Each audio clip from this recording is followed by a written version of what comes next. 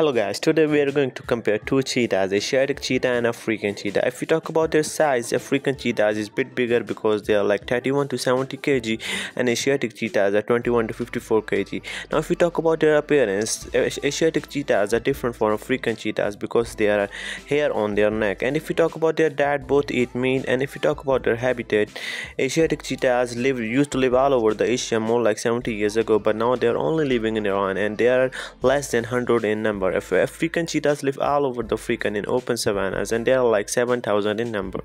And now if we talk about the big question, who will win in a fight? To be honest, Asiatic cheetah will always lose, not because African cheetahs are bigger in size, maybe because of their attitude. African cheetahs have to fight lion, cheetahs, leopard, and they have to hunt prey more than and even very bigger than their own size. That's why in a fight between Asiatic cheetah and African cheetah will always win.